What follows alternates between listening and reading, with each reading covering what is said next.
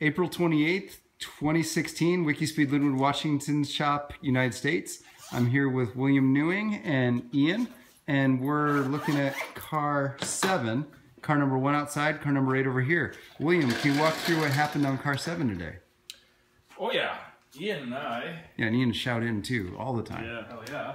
And actually when I re-arrived back at the shop, you were as well working on car number 7 and 1. We took out car number 1's front knuckles, and so we actually put them back in the stock and replaced them. So these knuckles are front number 1's with the correct studs that are not stripped.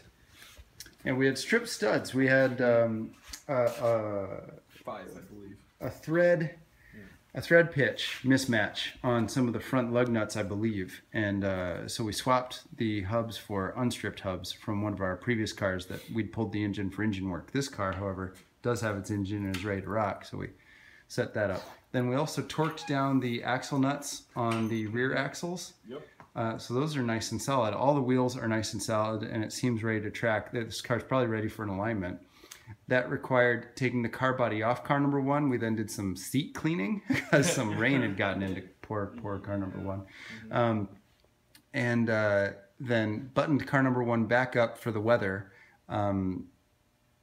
but stole its front hubs, which are now on car 8 and car 7. And car 7's hubs, which have some stripped lugs, are put back into stock. A future task in the backlog is to press those lugs out and press new lugs in, because it looks like the threads are stripped away enough that just rethreading them might not be enough.